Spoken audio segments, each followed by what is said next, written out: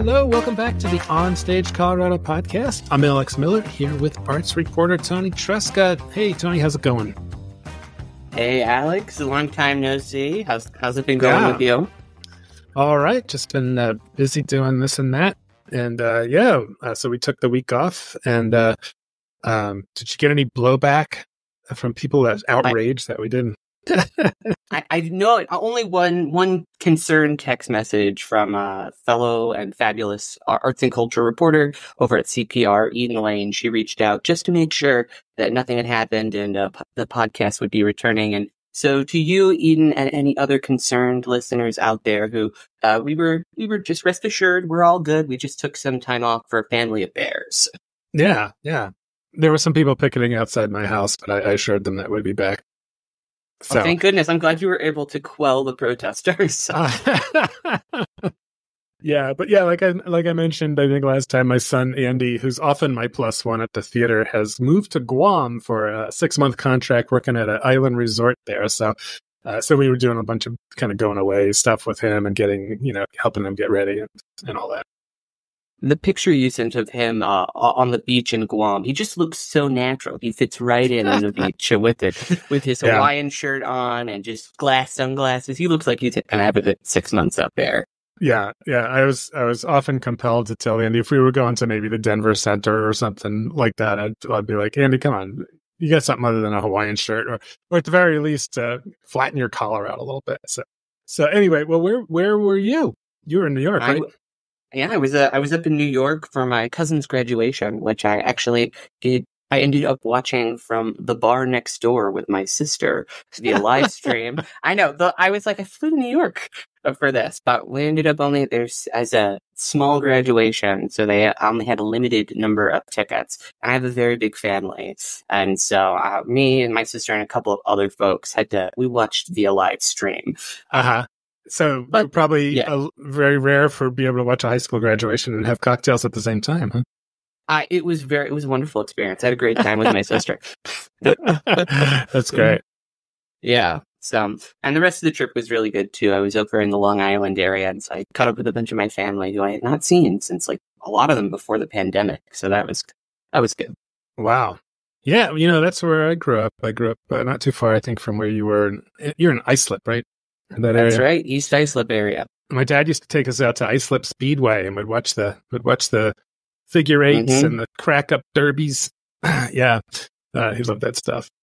So anyway, well, I think we were both out at the theater last night. I saw Buntport's show.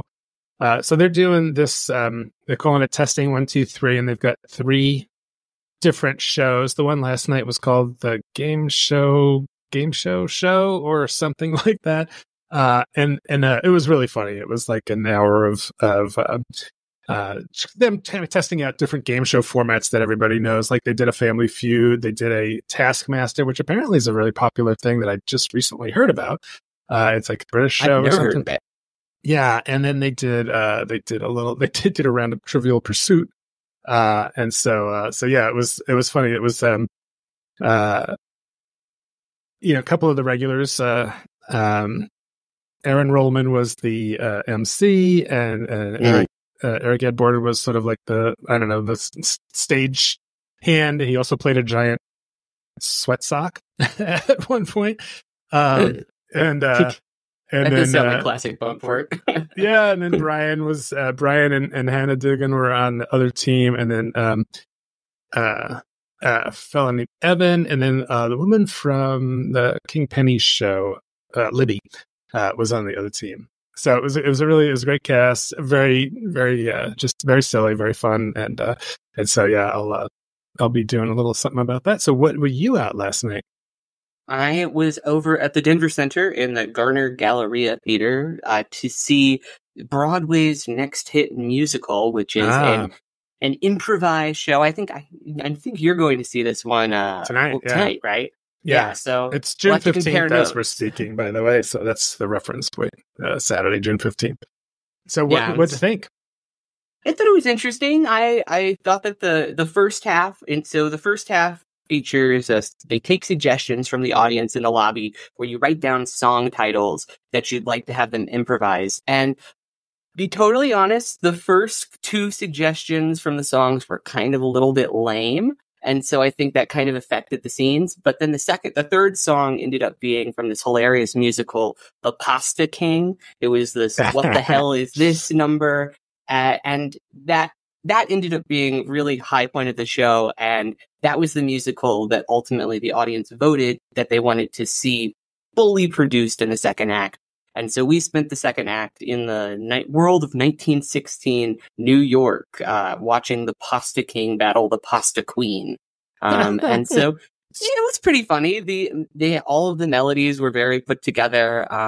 But yeah, I think that interestingly, the weakest part, and they made a joke about this at the start of the show. They were like, listen, since we're taking your song suggestions, if the show's not funny tonight, it's actually because you guys aren't funny. It's your fault. Like, I felt that with those first two. Always blame the audience. You know, when in doubt, that was definitely the host's go-to strategy. Every time a joke was bombing, he would just turn on the audience. That's great. So the first act was kind of like testing a couple of ideas, and they picked the best one, and then the second act they expand on it. That's right. So the framing device is the first act is at the Phony Awards, and so they're doing performances of these fake musical numbers that they're making up on the spot. They do a little scene into it, and then they make up the song. And then at the end of the first act, you vote on which song should win the Phony Award, and then that show you see in the second act. All right. Cool. And so that one's running through the end of the month or thereabouts? Yes, through June 30th. So, and a new show every time. So even if you've already seen it or seen it in another town, because they've been touring for like 12 years, just all around the country. It's doing this show, or all around the world, excuse me. Don't want to limit them to the domestic market. So a little bit like the Improvised Shakespeare Company, their focus is on Broadway. Yeah, it's cool.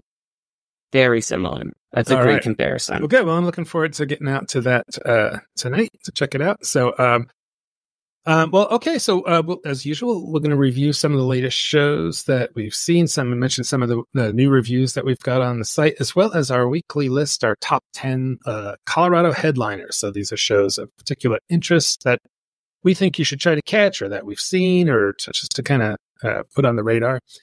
Also later in the podcast is a really fun interview that I did with Caroline Bowman, who's been playing Elsa in the touring production of Disney's Frozen for 5 years now. So Elsa, Frozen's no longer on Broadway, so she's pretty much, this is it. This touring production is the only way to see Frozen right now. And she was great. It's a really fun interview. She was telling me things like, how she still gets nervous when she's winding up to sing Let It Go, because it's such a well-known song.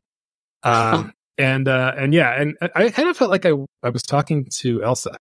I mean, someone who's played the character, she's really close to that character so much, and so it's a really fun conversation. So, but yeah, it's plenty of chances to see it. It's a long run from June 19th to July 3rd. So, I'm looking forward to seeing that. I've not seen the Frozen stage production. I know you saw it back when it was here in Denver in the tryout back in, what was that, 2017?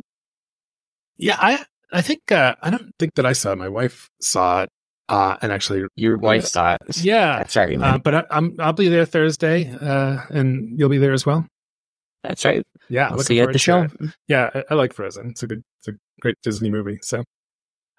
Anyway, well, one of the things that we kind of our main topic this week is disappearing theaters, and maybe even a little bit of toxic culture in the I don't know, it's the Colorado theater community or the Denver metro area theater community, but there's I don't know, some social media stuff that we wanted to dive into because it's kind of interesting. So just in the past week or so, we've learned that two of our, sort of our favorite, like really great theaters in the metro area, Curious and Benchmark, are giving up their homes.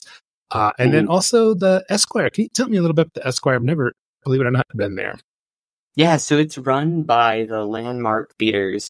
And earlier this year, I think it was around March, they announced that they would be closing their Esquire Theater location, and it was going to be repurposed into upscale apartments, restaurants, and things like that. Oh, so previously, yeah, I know. But the city was clear. It's going to be through their adaptive reuse program. So I guess they'd call it historically accurate gentrification that they're going to be doing over there. But nevertheless, it's a big loss because this venue, in addition to showing independent films in this space, it also housed a number of live performance acts. Like they were kind of one of the main hubs for Colorado is Elusive Ingredient, which does the Rocky Horror Shadowcast production each month. And they're losing that spot there. In addition, they also hosted other smaller comedy acts and open mic nights and things like that. So it was a real space for creativity. And so it'll definitely be a loss for the neighborhood. Oh, man. Well, yeah. Well, so, and tell me, what do we know about Curious and Benchmark and their situation? Yeah, so Curious Theater, as we reported earlier this year on the podcast, they launched a Fund the Future campaign to try to raise money in order to save the space, and they ended up not meeting their goals with that campaign. So they decided to put its longtime home at on the market, and so they're going to be just exploring different models here. We don't actually have a ton of great answers at the current moment. They're still looking. They've listed the building at the moment. They have some people who have looked at it. No active bids to my knowledge as of recording this on June 15th. But yeah, they're going to be switching to being a nomadic troupe, more similar to Local Theater Company and Betsy, who have been doing this for years, along with a number of other companies. Yeah. Yeah, so the Acoma Center there, it's an old church, and I got to be honest, I mean, the handwriting was on the wall, you know, it's really expensive to keep a building like that, you know, up to speed, and I think it needed, lots of renovation, roof, and all kinds of other stuff, and they were looking for $750,000, I think. That's right. And even if they got that, I don't know, how long could it be sustained even after that? Right, because from my knowledge of the situation, this Fund the Future campaign was just to pay down their current debts, as well as do the additional maintenance that they needed to keep the building operational. This was not to kind of like set them up for a big next phase or really be able to do a full remodel. It was just to get it operable. And so I totally agree with you. The writing is definitely on the wall. The last show that I went to, Kalawada, on opening night, there was definitely kind of a sense that it felt kind of like the last time. Right. Yeah, and the kind of shows they do, they're not necessarily filling the house all the time. So. Yeah, that's totally true, and I think that's very similar to the situation that Benchmark found itself in too. That's another company. I mean, I personally think that Curious and Benchmark are doing some of the most interesting artistic works, and they often really knock it out of the park. But there's no denying that often when I am sitting in those theaters, I am one of just a handful who is in the space. And in my conversation, I chatted with Neil Trugolo and Haley Johnson, who are very artistic and executive director over at Benchmark about this decision last week, and they were pretty candid about that. It was just like they would do shows like Blasted, which both you and I, we showed up. Yeah. We really enjoyed it. It was a really difficult experience, but I thought it was ultimately a worthwhile very artistically fulfilling to go and challenge myself in that way. But it was one of the really successful shows to date. And so when you're trying to build an audience, particularly at the pandemic, that's not the kind of momentum you need, particularly when you're trying to also pay rent.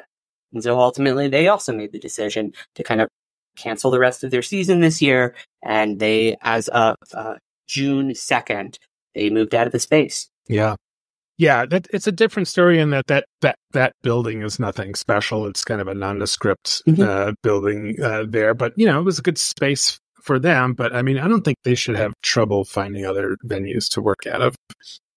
Yeah, it was over 1560 Teller Street over in Lakewood. A little bit out of the way for everybody, unless you live over in Lakewood as well. And I agree. I think that Benchmark is they've got a good reputation within the community. Haley, Neil, and Mark Stith, who are over there, the leadership team, they've got a lot of connections. So I think they'll be able to land on their feet. And I hope that they do come back, because I think that Benchmark, Curious, they're doing work that other companies just aren't. Neil was honest. He was like, if we could always turn to the canon, he said, and do a show that's been done like 16 times. Music Man. Maybe people might see the 17th time. Exactly. He used the example of Cabaret, which, I mean, how many productions of Cabaret have we seen recently? I mean, there's one that's at the freaking Tonys this year again. So, I think it's particularly hard for companies who aren't doing these things that have a built-in audience, particularly as they're coming out of the pandemic, trying to rebuild audience, and other expenses are going up. So the room for error is just a whole lot lower. Right. You mentioned another one, Backstory Theater in Broomfield. I don't know too much about that space. They're a children's theater over in Broomfield, and they've they just recently moved into a new space, and they were expecting to have another tenant who was going to help them kind of shoulder the cost of rent. However, that agreement ultimately ended up falling through, and so they've faced significant financial difficulties. Their executive and artistic director, Nigel Nultz, left in March after the board cut his salary to about a third of what he was prepared to take in response to this. It was really hard there, and he was Nigel, to his credit, was very understanding. He was very much just like, I understand that this is for the company, but I absolutely cannot accept that salary as a human being. Yes. And so it really just highlights that kind of struggle to find sustainable income and community support in the current landscape. Yeah. Yeah, when I was talking to Chris Medina from Funky Little Theater Company in Colorado Springs, who was on the podcast last time, they've moved around a couple of times, and they did eventually find a home at a kind of a community center that's owned by the city of Colorado Springs. So, the plus side being that, it's a city-owned facility, so they get all that backup. The downside being you've got to deal with, a big bureaucracy that's, may have different ideas about things, but I think a lot of theaters are going to be looking at how do you balance those things? Yeah. I'm hoping that maybe this kind of departure from these spaces can maybe lead to a new wave of innovation and potentially collaboration between current venues in the space. I know that Vintage, with its next season, it announced 2 co-productions on its lineup with 2 nomadic troupes. So I think that's a really positive step in the right direction when it comes to actually putting your money and your support where your mouth is and being like, we want to build this vibrant theater community and support each other. Why don't we work together? Absolutely. And we also know that there's a lot of these places sit empty a lot of times. It's another great point. Absolutely. Yeah. So, maybe a theater can go in and do the Tuesday, Wednesday, Thursday, slot, or God forbid, Mondays. Yeah, I know. I totally agree. I mean, like, you see other venues around town, and I know the music business industry and the theater are not a one-to-one comparison, but they're both audiences who are coming out to see live entertainment. And the Ogden, the Ball Arena, these spaces can sell out on Mondays and Tuesday nights. I don't think there's any reason that with the proper marketing efforts put behind these theater companies and these interesting collaborations that theater companies can't be doing the same. Yeah. Yeah. Time to think outside the box, as they say. You had another theater that you were talking about on Santa Fe Drive. Yeah, it's just up the road from where Su Teatro's space is now. It's the Aslan Theater on Santa Fe Drive, and they're a movie theater and performance space over there, and they're also at risk of being kind of going away as well, but for slightly different reasons. Them because the property taxes, the owner over there is claiming that the city is forcing him out because they have doubled the value of the property to about $1.65 million, which increased his tax bill from $22,000 to $37,000 a year, with no additional increase in income and no help for support or willingness from the city to kind of understand that even though he's property rich, this owner is very kind of cash poor. So really considering selling over there, which a lot of local advocates in the community argue would be a huge loss because this space has been a huge supporter of the Chicano community for decades over there. So it would just be a very historical space to the community that would be lost due to kind of city meddlings. Yeah. Well, a lot of these property tax things are kind of baked in, and so if you want to cut deals or help people out or help businesses out, and this spills over onto the residential side quite a bit, and there's been a lot of movement in the state legislature and things, but I think a lot of times the municipalities are like, I'm not sure what I can do, and they're very happy to take that additional income, and to their detriment. What's going to go in there? Another friggin' mattress firm or something, Probably. Honestly, though, knowing that strip, what's going to go in there is a high-rise apartment. Yeah. They're going to call it the Art District apartment. They may call it maybe the Aslan Apartments, name it after this. Yeah. I know. I'm sorry. I maybe just manifested that into existence. I hate this. That's awful. So, is this the end of theater as we know it, or is this just a growing pain or a bump in the road, or what do you think? I don't necessarily think it's the end of theater, because you do still see kind of these bigger spaces, spaces like the Denver Center and Candlelight still being able to thrive when they're doing these big shows and programming the entire year. I think that what this maybe can do is just hopefully strengthen the theater community to collaborate more with maybe local businesses, schools, cultural institutions around town, to kind of really build up that trust and get people back interested in the arts community and back through the doors. And I think that's going to have to be through maybe smart season planning, smart marketing efforts, and really good collaborations. And there are some spaces around town that people can go if they don't have their own space. I mean, you highlighted a few. Right. Yeah. There's, you mentioned the Boulder Dairy. There's the People's Building in Aurora, which has been a great space for, of course, the 2 Cent Lion is in there as the kind of the in-house company. There's the Roaming Gnome over in Aurora that I think is open to some. Buntport is really cool about renting their space out for very low cost to anybody who wants to use it. And then there's other places like the Lakewood Cultural Center, which is where you see Performance Now doing their shows, and that is a beautiful theater that I don't know what else is in there. I don't know how big of a lineup they have outside of Performance Now, but I mean that's a good one. That probably wouldn't be a good one for, say, Benchmark, even though it's in Lakewood, just because it's kind of on the big side. And then, there's a couple of others that you were thinking of as well, right? Yeah, I know for rehearsal spaces, kind of over in Denver, the Three Leeches, they rent out rehearsal space, and Backstory over in Broomfield, who I mentioned just a second ago, is renting out rehearsal space as well. And then you've got the Bug Theater and the Elon Wolf Theater at the JCC, who rent out spaces for performances in Denver, as well as over in the Boulder area. You've got the Nomad Playhouse, E-Town Hall, and the Canyon Theater over at the Public Library. So there are spaces, and then there's also these kind of other maybe less traditional theater spaces that I think people are kind of underutilizing, potentially, including schools, churches, and just other community spaces that are available, often for pretty cheap, or these organizations are willing to make deals.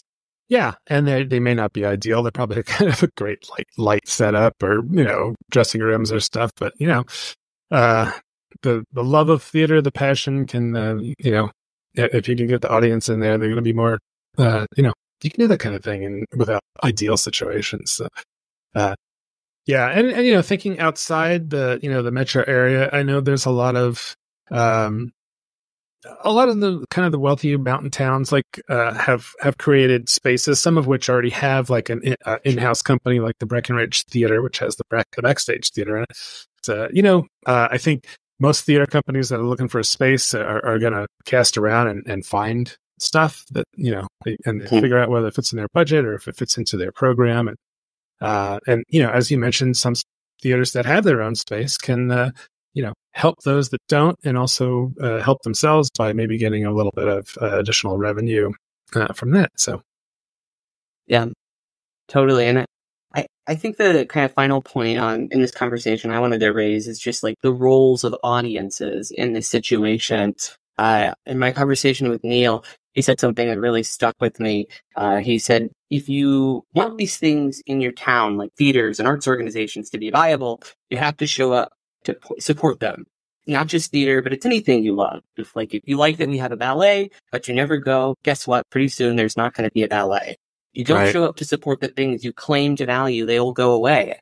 I just think that we as audience members, maybe not just you and us, but you and I specifically, audiences collectively have a lot more control over the theater scene that exists here in Colorado than we give ourselves credit to by what we show up to, or more honestly, what we don't show up to. Yeah.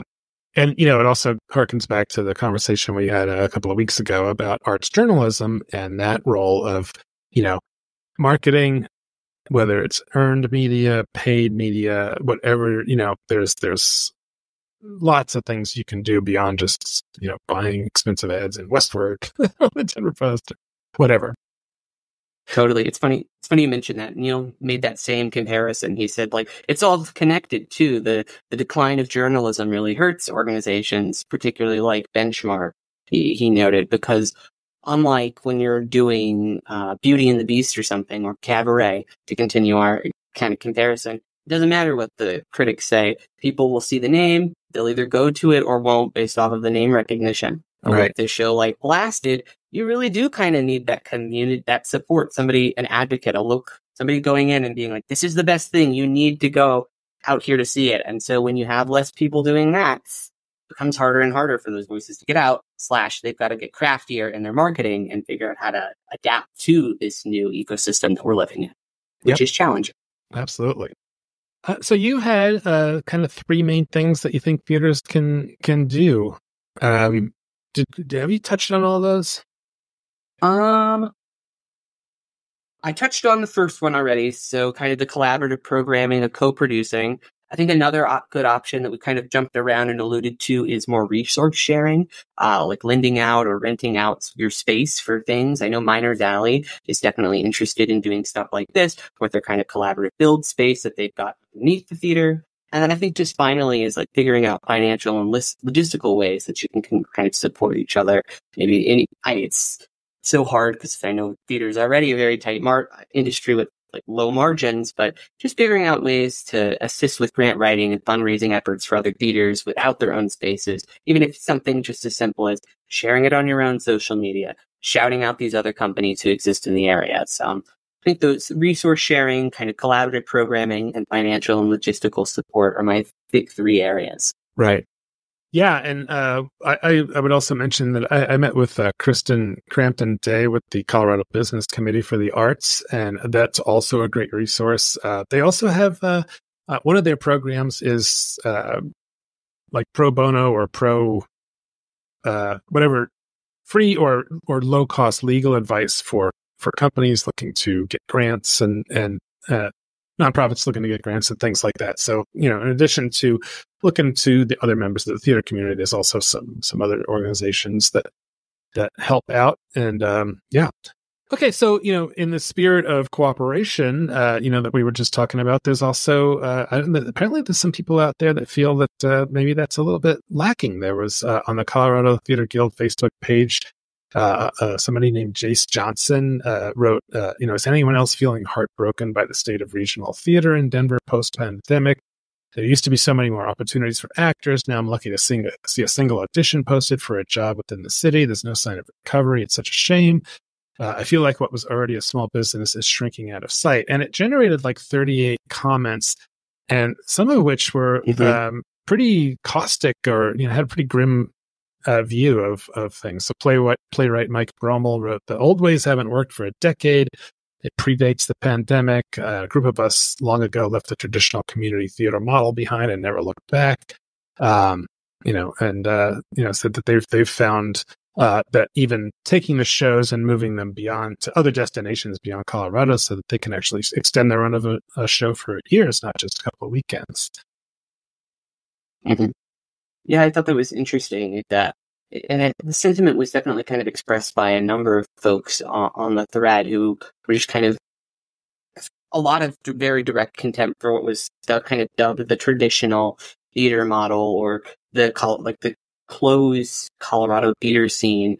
And there were some people who were pushing back. I saw the audacious theater director write in the comments section. She brought up the fact that these auditions do get posted quite a bit in the Colorado Theater Guild, as well as on the Facebook page where people are kind of doing these things, trying to get the word out. But they often find for their shows, and they do immersive shows kind of, that they find for their thing that is outside the traditional model, people don't show up. So they were kind of also being like, you're saying these things, but then you don't show up for the opportunities that are available currently within the community. And so I thought that was an interesting tension in there as well. Mm-hmm. Yeah, and Lyra Mayer's stage manager extraordinaire kind of pitched in and said, I think it's a great opportunity for a lot of places to reimagine how they do business. The old ways no longer work, and we can't count on subscribers and programming. And things have just got to be more varied to attract a younger audience. So, we know that, you and like my 22-year-old son, Andy, are often the youngest people in the theater, at a lot of shows. And, there's Very something often. that theaters are always trying to do. That's probably maybe a topic for another time, is how do you attract, younger audiences to theater? So.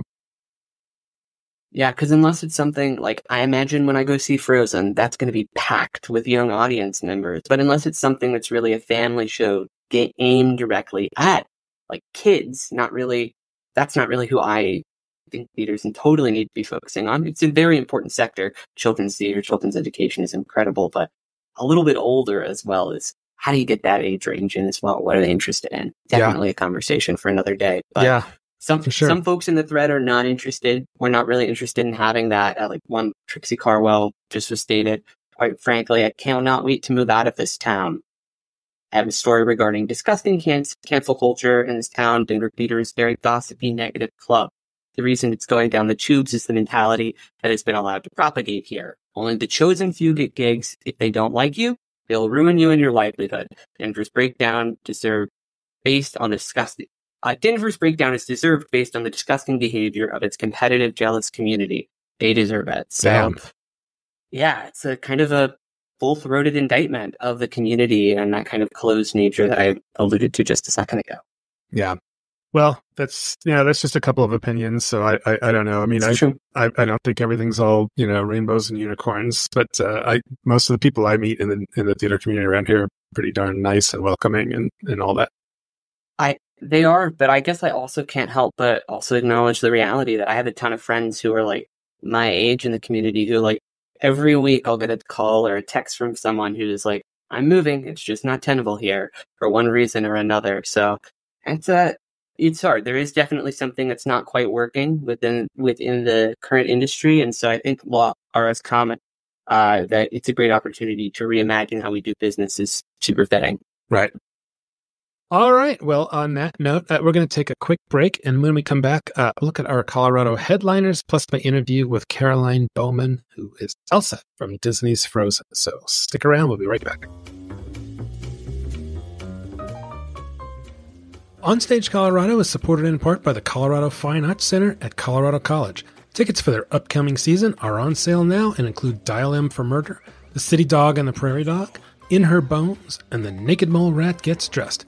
More at fac.colorado.college.edu. OnStage Colorado is brought to you by the Aurora Fox Arts Center, whose production of The Lightning Thief, the Percy Jackson musical, runs through June 23rd. Adapted from the first book of the best-selling fantasy series, the show springs to life with dazzling special effects and a riveting pop-rock score capturing the imaginations of children and adults alike. Tickets at aurorafoxartscenter.org. The OnStage Colorado podcast is also sponsored by Town Hall Art Center, whose production of The Prom runs through June 23rd. Big city stars set themselves on a collision course with small-town PTA politicians in this sequin-covered musical comedy. Get tickets at townhallartcenter.org.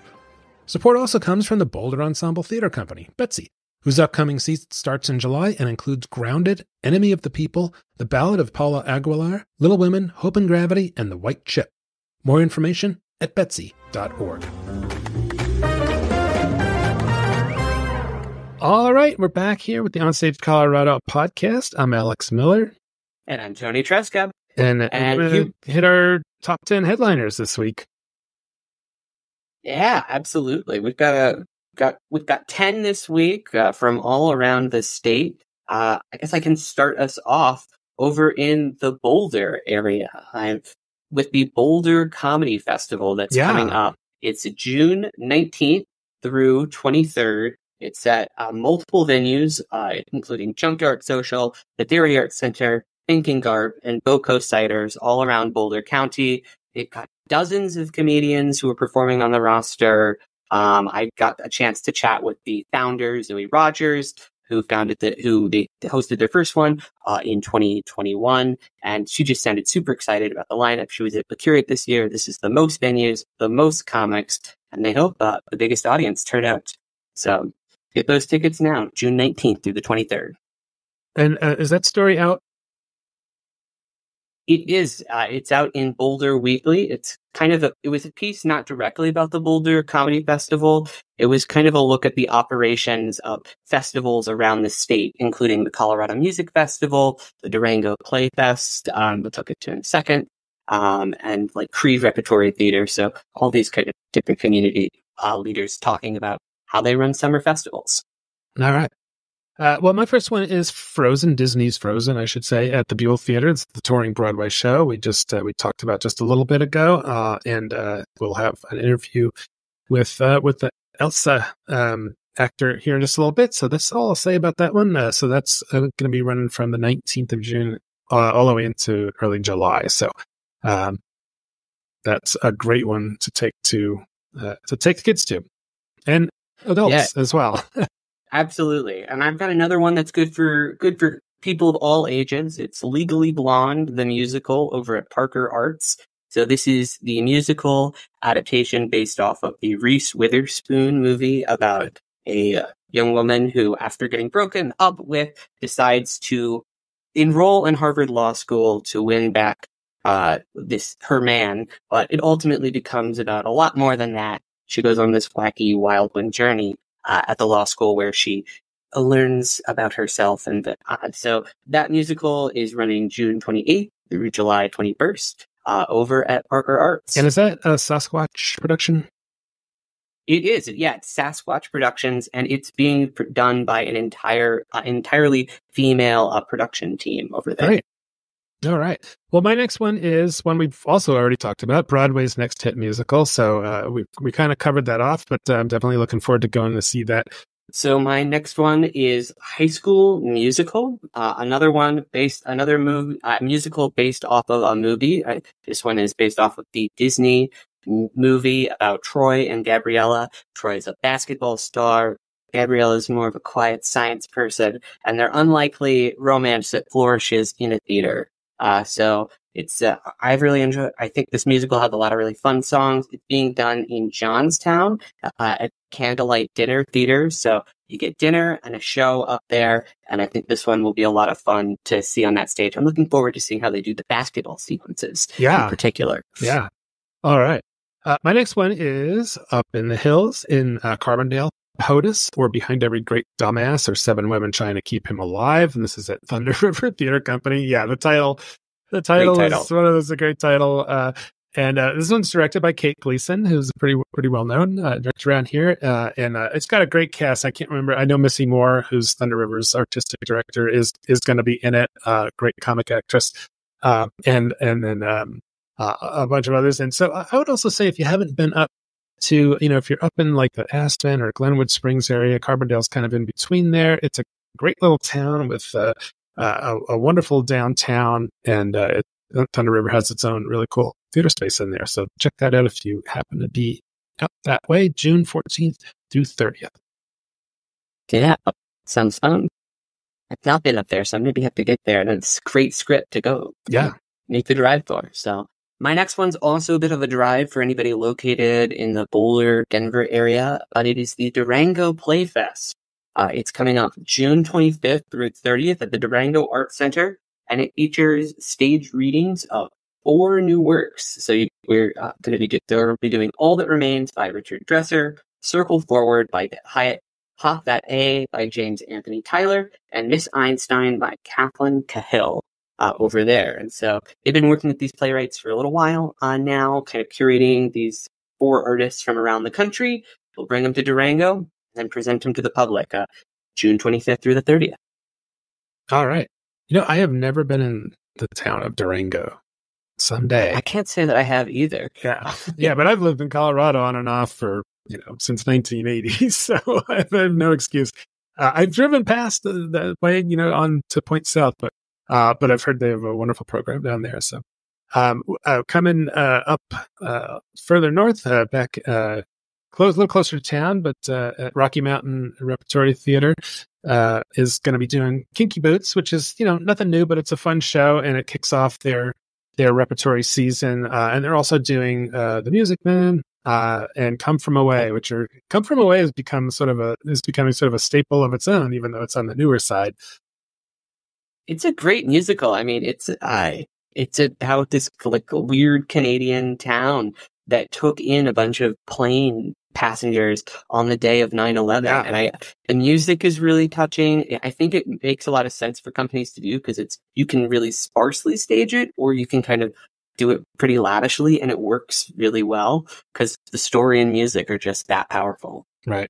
Yeah, and I don't think the town was weird. It was just an odd situation. You're right. I mischaracterized it slightly. My apologies to any of our Canadians listeners out there, or anybody from that town. I do not mean to offend you guys. Thank you for your service during that difficult time for the world. All right. So, what else have you got, Tony? My final pick is Grounded by Betsy. I know you just did an interview with Ann Penner, who is great actor. Yeah. Great local actress, and this play is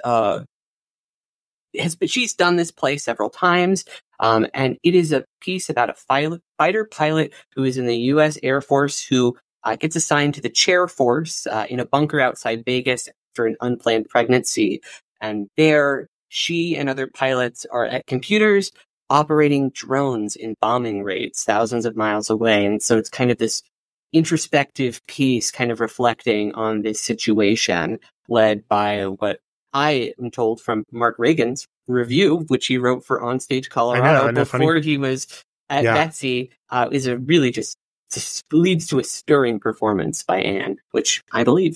Yep. Yeah, I did an interview style story with her, and she talked a lot about, how you manage being on stage all by yourself. And kind of the ways that she and director mapped out, like sort of a grid, like this part of the stage represents this, and this is that, and some of the the beats that they figured out to make it all work, and if you look at that story, there's also a link to Mark Reagan, who's currently the kind of the managing director of Betsy, which he wrote this. He wrote a couple of reviews for us, and then I think he just got too busy. But it's kind of interesting that we have Mark's review on there. So. Cool. Well, the last one I have is 12th Night, and then it's at Open Stage in Fort Collins. 12th Night is a great Shakespeare show. It's a great, I don't know, maybe sort of entry level Shakespeare Absolutely. show. Yeah. It's kind of a musical comedy because it's got so many songs. Yeah. And it's wacky. Yeah. Yeah.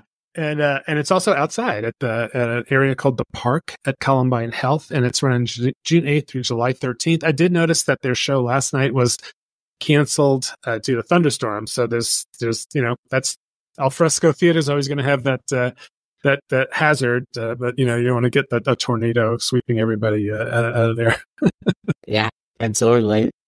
So I'm just going to mention a couple other shows that we have reviews up on the site, or that we will have soon. So our reviewer April Took saw Four Old Broads at the Funky Little Theater Company, and I'm sorry to say that one will be closed by the time you hear this, but it sounds like that was a great one. And then I will do my best to say this correctly: Fuente Ovejuna at Wheat Ridge Theater Company. So Eric Fitzgerald reviewed that on the site. An old Spanish play, like several hundred years old, that they did there. Yeah, I think it's 14th or 15th century? Yeah. It's I think 15th century, yeah. And then up in Silverthorne at Theater Silco, they're doing Moriarty, which is, another Sherlock Holmes-derived thing, but that was written by Ken Ludwig, I believe. And then 2 Cent Lion Theater Company, their show Josie's Diner is at the People's Building in Aurora. They debuted it at the Denver Fringe Festival, and now it's up there for a few weeks. Buntport testing 1, 2, 3. I will have a story about that here pretty soon. We talked about that earlier, but definitely lots of fun to get out to Buntport and see that. And then Conifer Stage Door Theater is doing Sweeney Todd. I will be at that one. And then I will try to say this without cracking up. At the Butte Theater in Cripple Creek, they're doing something called Darling Donkey Derby, which of course is like a melodrama. But Judith Sears, our reviewer down in the Springs, was like, "Yeah, I'll go check it out," because we've never reviewed any of their shows at the Butte, and so yeah, that's a long-standing program down there. So interested to hear what Judith has to say about that one. So check all that out on our site at onstagecolorado.com. And if you hold on, we'll get to my interview with Caroline Bowman, who plays Elsa in the touring Broadway production of Frozen, which will be opening here at the Denver Center this weekend. Caroline. Okay. Good to know. Yeah, thank you. Thank you for asking. I appreciate that. Absolutely. All right. So, hey, we're here with Caroline Bowman, who is going to be at the Buell Theater in the Disney's Frozen production, the touring Broadway show as Elsa. So, Caroline, thanks so much for being on the OnStage Colorado podcast. Thank you for having me. Yeah, it's great. And so you have man, what a cool role to play. And you've been doing it for a few years now, right? Yeah, I've been doing it for 5 years minus the pandemic. I have I'm the original Elsa on tour. All right. Well, so what is it? Obviously, you really like this character. You wouldn't keep doing it. What is it? What do you love about playing Elsa? I do. I love so many things about her. I mean, I love that she is a woman that's coming into her own and she doesn't quite know where she fits in the world. And then you watch her discover how special she is on her own. I mean, she didn't, and then I love her song she gets to sing. I love that it's a Disney show. I just love so many things about her. I love her costumes. I love her hair, on a superficial level, I love it all. I love it all. It's why I've been able to play this role for so long. That's great. So, I haven't seen the musical, so I'm looking forward to coming to it next week. But I have seen the film, and the film was known. The "Let It Go" song was kind of really famous for that initial performance that was in the film, which it's got it's a really challenging song to sing. Is that still something that you really enjoy going out there and doing? Absolutely. There's never a day I'm not nervous because I know everybody knows that song. Right. So I have to kind of release that expectation of what people want from the song. Granted, I have been singing it for a long time, and I have to, in order to sing the song correctly, I have to kind of let it go. Right. And it's so fun, and the magic that happens on that stage is, I mean, like you've never seen before. I mean, it's really incredible. But I do really love doing that every day, and I have a blast, and the way my heart races still to this day is a test. Like, it's why I've been able to do this role for so long, because I still get a thrill. It's a thrill, and I have to give everything I've got. And it's wild. It's really takes it out of me. I sleep really well after playing this role. I bet. So, this is Disney's Frozen. There's not a lot of, ad-libbing or improvising or anything in a show like this. But, I mean, how has your understanding of the Elsa character changed over the years that you've been playing her? Are you still finding things about her that are new? Or Absolutely.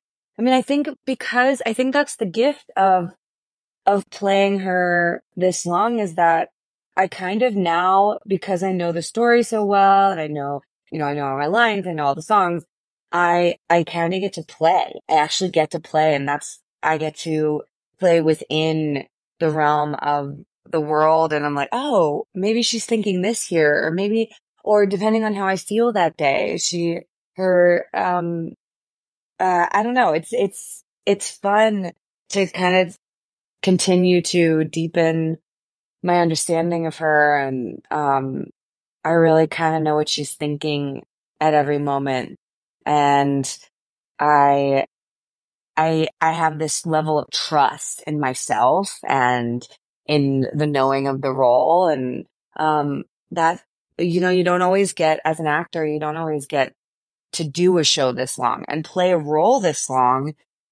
So I get to play within her, and I get to play vocally with her songs, and I'm really trusted by the music department, and I'm trusted by our creative team. And so I just kind of get to live on stage, and I'm discovering new things about her all the time, and where I can be more playful. And, she is she's a cold character, for lack of a better word. I mean, she's the ice queen, but she is dealing with a lot of internal trauma and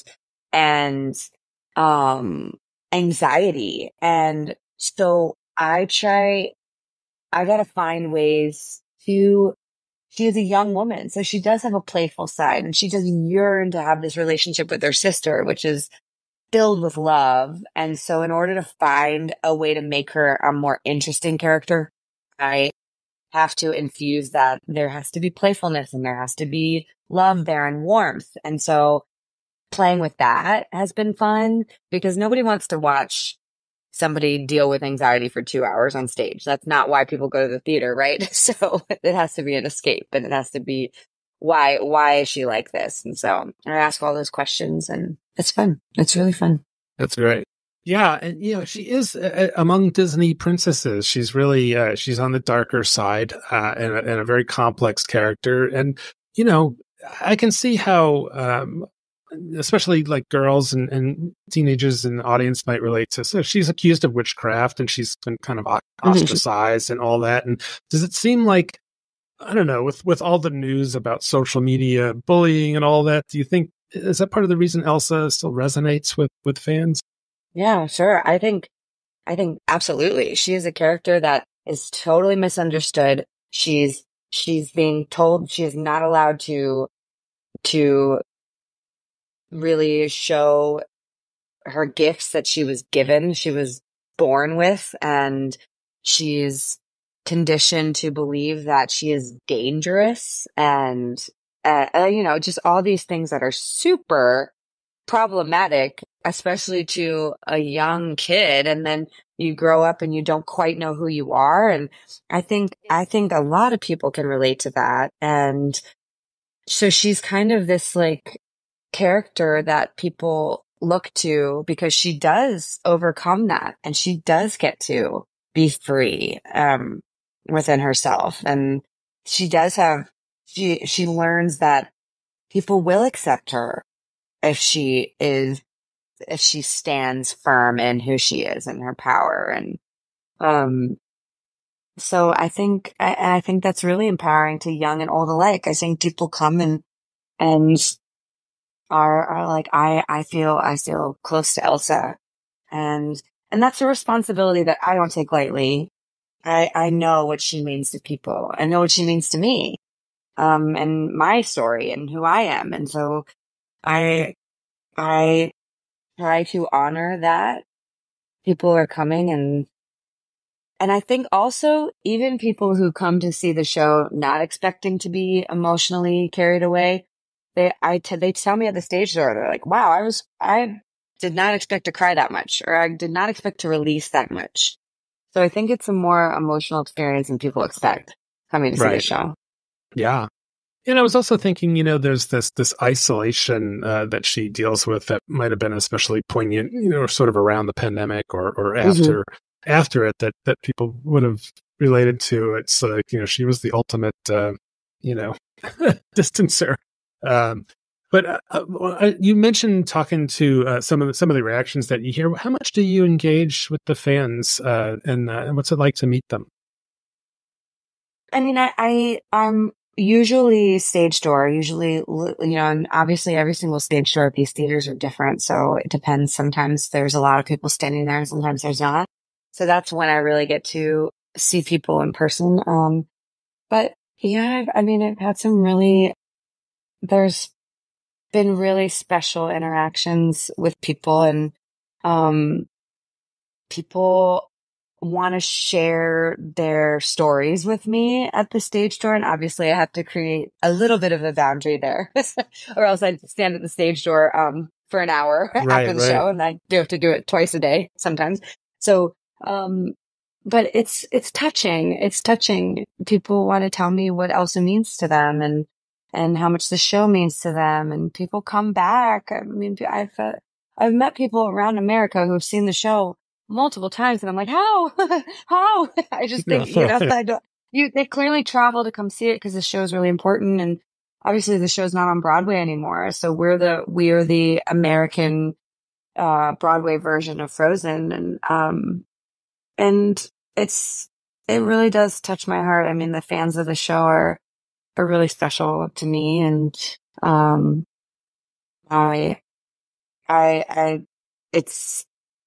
it's infused in my performance. These stories people have told me and how Elsa has gotten them through and how much the kids that this movie came out in 2013. So they're grown now, but it's still important to them. This was a part of their childhood, and then the new generation of kids are still watching it. It's still important to them. So, it's a story that's resonating with people for years and years and years.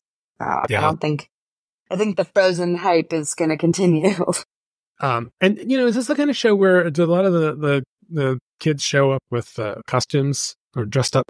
They do. And I think that's really special too, because they wear their gowns, their Elsa gowns or their Anna gowns. And then the parents are dressed up too, which I think is kind of, special because when I was a kid, I would get so dressed up. I'm from Maryland. And so we would go to the Kennedy Center, and, it was this big event. And so we'd put on our best outfits, and I was always told to get dressed up for the theater. And I feel like over the years, it's been a little lost, that it's not as heightened of an experience. And so I feel like it's kind of reinvigorating that idea that theater is an elevated experience, and that, you get dressed up and you go to have this experience that only happens once. And so I love it. I love that the kids are getting that dressed up, because it kind of makes everybody get dressed up for the theater again, and have this experience. So, it's cool. That's really neat. That's great. So, and also you've got superpowers. It's got to be cool to play a character that's got superpowers, right? Oh yeah. It's my dream. It's my dream in life. I want to be a Marvel or DC. I want to be a superhero in a movie. So that's my next goal. So I've done it on stage. So that's great. So, all right. Well, this is great, Caroline Bowman. It's wonderful talking to you. I look forward to seeing you on stage, and I'm sure that the gang, the kids, and the adult parents, and anybody else, you don't have to be a parent or a kid to enjoy this story. It's one of my favorite of the Disney stories in the last 20 years or so. It's really great. So I love it. I love it. Yeah. All right. Well, thanks again. So Caroline Bowman will be playing Elsa June 19th through July 3rd at the Buell Theater in Denver, and we'll be out there to see you. Yay, I can't wait. I love Denver. Okay. All right. Thanks a lot, Caroline. Okay. Bye.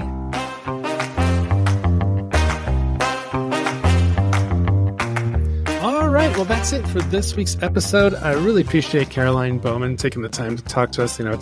She's a very busy actress and is touring the country and the world with this show. She's been all over the globe with it, and so it was really fun to catch up with her. So subscribe to the OnStage Colorado podcast wherever you get your audio, and let other theater lovers in your life know about us. Also be sure to check out all of the reviews, news, other podcast episodes, and our full statewide theater calendar on the website at onstagecolorado.com. Yeah, and if you have any thoughts on the podcast, please feel free to share them with us on our social medias or via email at info@OnStage Colorado. We'd love to hear from you, and we'll read any comments that we get, provided they aren't discriminatory or anything like that, on the show. So we'd love to hear from you and what you want to hear us discuss next week on the pod. And definitely feel free to rate the podcast wherever you are listening at the moment. All right. So you've got a couple of 5-star reviews we've gotten recently. Who's saying stuff about us? First one is from Jane Reuter, who is a past contributor to the site and a current reporter over at Colorado Community Media, who says, her 5-star review, best resource there is for all things theater in Colorado. Very thorough calendar. Also impressed with not only the quantity of reviews, but the geographic area the reviewers represent. It fills a much-needed void in the theater world. Yeah, thanks, Jane.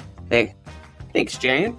And then I got another one here from friend of the podcast, Julia Toby, who said, really appreciate OnStage Colorado's coverage of local productions and the Colorado theatrical landscape.